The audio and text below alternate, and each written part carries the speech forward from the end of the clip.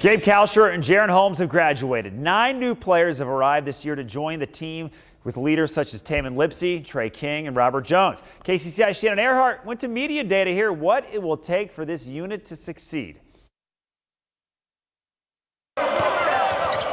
Defense. It runs through the veins of the Iowa State Cyclones.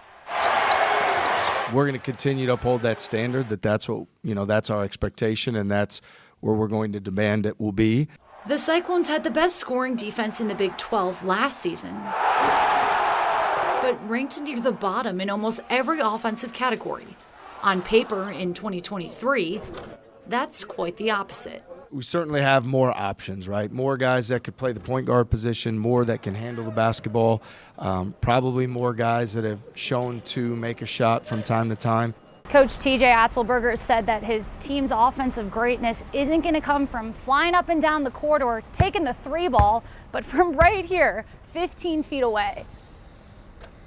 The Cyclones shot a flinching 67% from the stripe last season.